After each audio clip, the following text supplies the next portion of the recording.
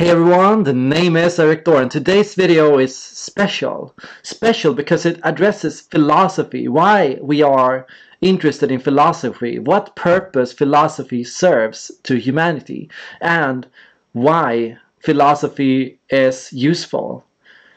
How you can become a philosopher and how you can engage in philosophy, and how to engage in philosophy in a healthy, stimulating, and invigorating manner. Now, I want to mention first and foremost that some of you won't be as interested in philosophy as others. To some, philosophy is fascinating, interesting, stimulating, energizing. It gives you a sense of drive, it gives you a sense of energy, it gives you a kick, it gives you an insight, it gives you a rush. It gives you the ability to see things, have insights, and to experience meaning. And it gives you an urge to share and to explain and to explore your thoughts together with other people. Philosophy is the most useful to those who have taken the Myers-Briggs personality test and gotten the result INTP, INFP, INFJ, or INTJ. Those are the people that will find philosophy the most stimulating. Beyond that, not only will they find it stimulating, but they will find it reassuring. The answers an introverted and intuitive type finds in introverted intuition, in philosophy, are answers that give you a sense of serenity, peace, calm, self-trust, and a sense of certainty and a sense of understanding. When you go into introverted intuition and when you engage in philosophical pursuits as an introverted intuitive, you'll find yourself calming down, relaxing, and understanding. And the role of introverted intuition is different for you than it is for other people. How introverted intuition hits you is going to be different than it is for other people.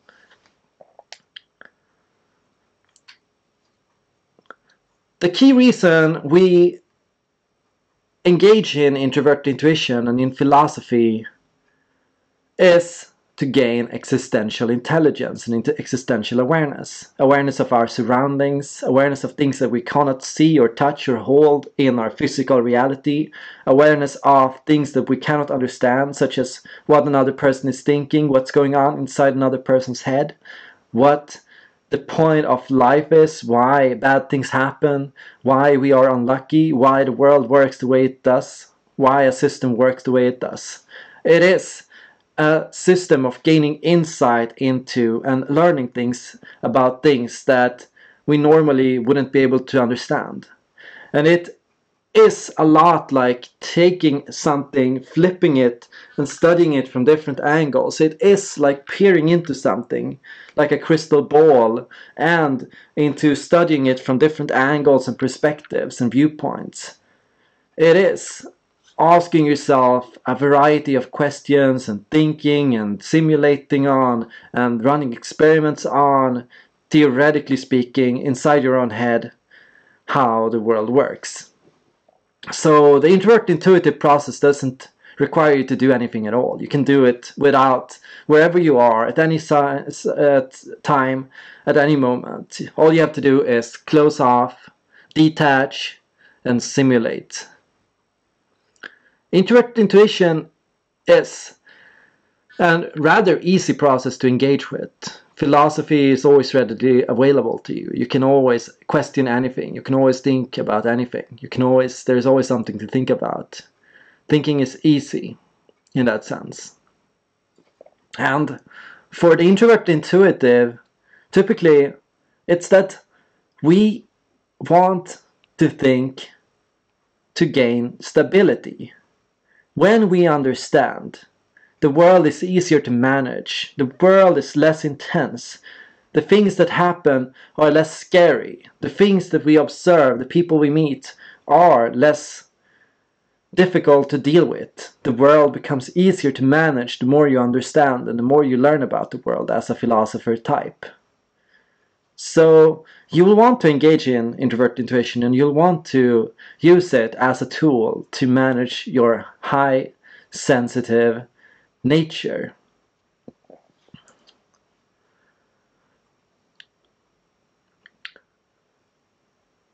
When I think about introvert intuition for other types, first I want to talk about how it is for other intuitives, for ENFPs, ENTPs, ENFJs, ENTJs. I want you to know that introvert intuition is something that they will also find enriching. If you share with ENFPs, they will be fascinated by what you tell them. They'll find it interesting, they'll find it energizing, they will find it as a fuel and a source of energy, and it will inspire action, and it will inspire events.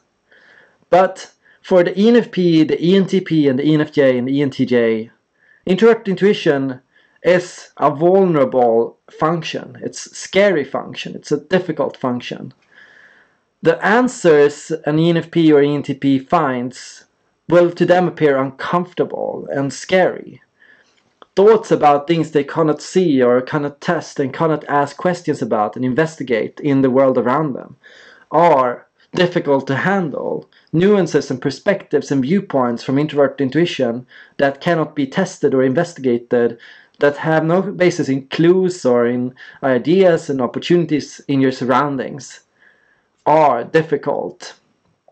So the ENFP and the ENFJ will want to test your ideas and your insights out.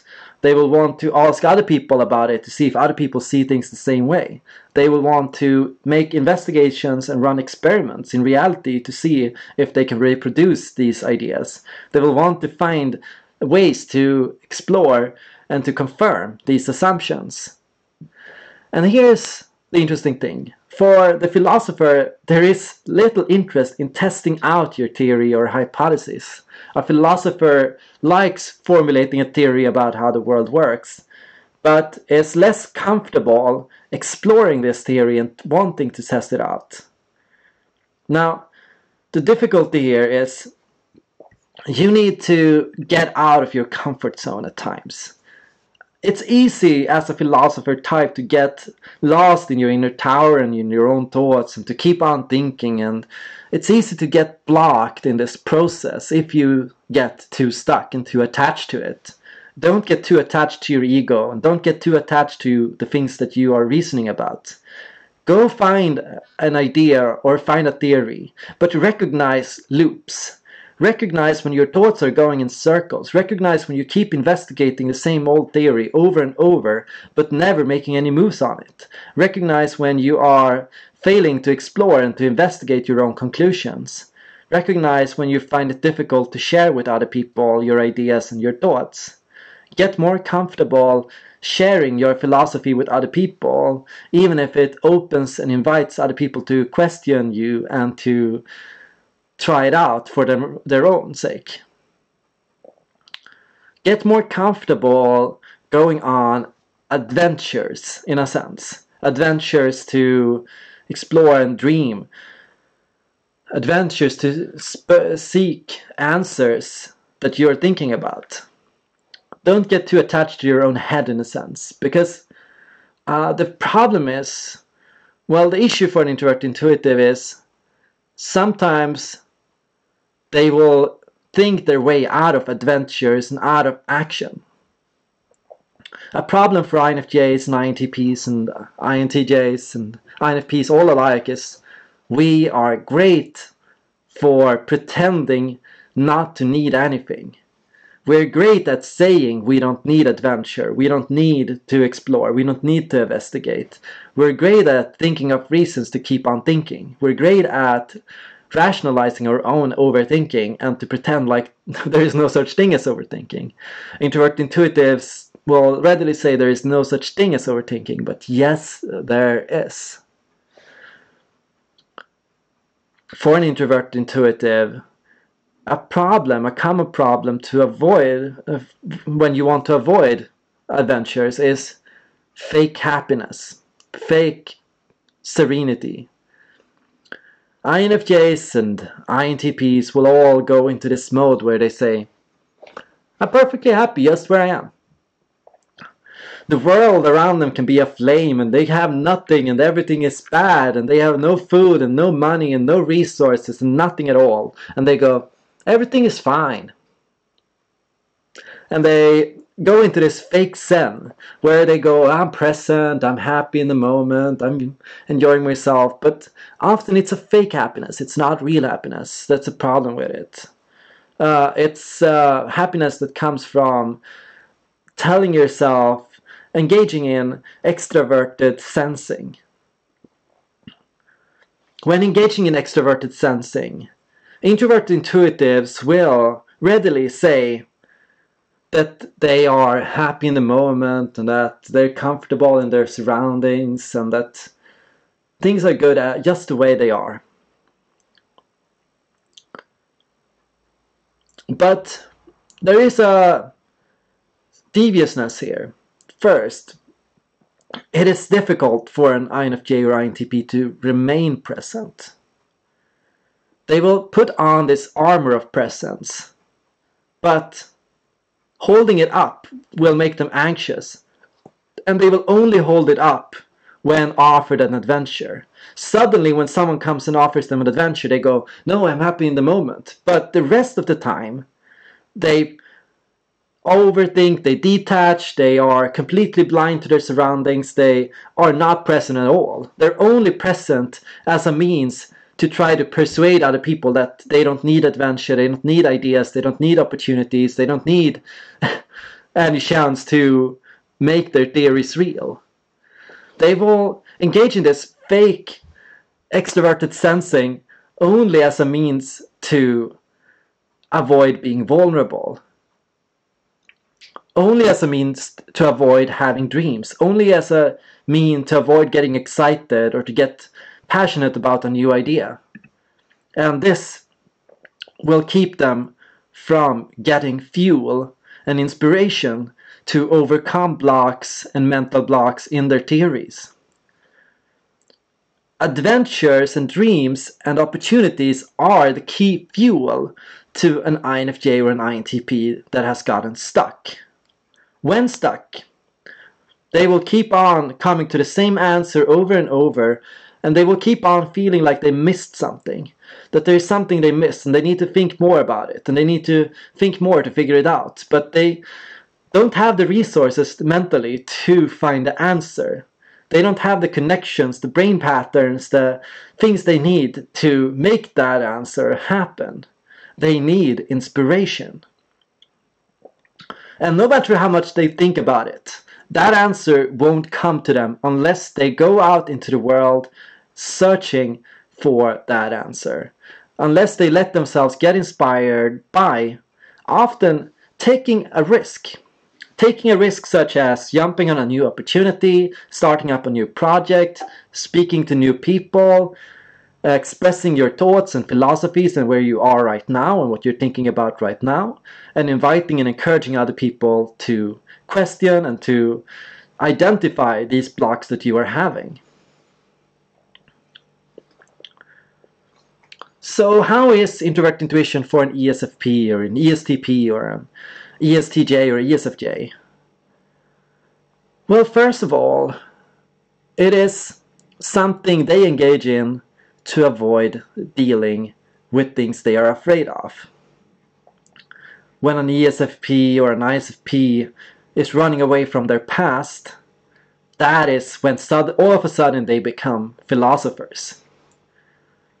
When they are avoiding a bad issue, a trauma, a negative experience that they've had, then all of a sudden they're constantly thinking about who they are in the future, and they're always engaging in projects of simulating on and questioning everything. Suddenly they go into this mode of a monk or a writer, and they start writing up ideas and scenarios, and they start coming up with some conception of a future, some perspective that will keep them away from it. They will use perspectives as a kind of defense to avoid dealing with introverted sensing. ESFPs and ESTPs will find that it's annoying and that it's scary and that it's draining to engage in introverted intuition. they will find that the answers and these perspectives that they are holding up and hiding behind are difficult to hold up and take energy to hold up, and that it closes them off. All of a sudden, they're not taking in new ideas and new perspectives. All of a sudden, they're kind of hiding behind this safe zone, this safe answer, this safe theory that will keep them from having to think back. So it's about noticing that how difficult it is for you to engage in this. And it's about noticing also how uncomfortable you feel holding this up. How it doesn't feel safe, how it doesn't feel like it holds and like it's stable. Finally, for the ISFJ, the ISTJ, the ISFP, and the ISTP, introvert intuition is something accessed through the autopilot. An ISFJ or an ISTJ will act and engage in introvert intuition when lazy. An ISFJ or an ISTJ will conjure up an idea of the future out of a sense of laziness and of being tired and of not having the energy to deal with their history or with other things around them. They feel too tired to be true to themselves, and too tired and too exhausted by their present state. So introvert intuition is like a kind of napping mode, or a robot mode, or a zombie mode.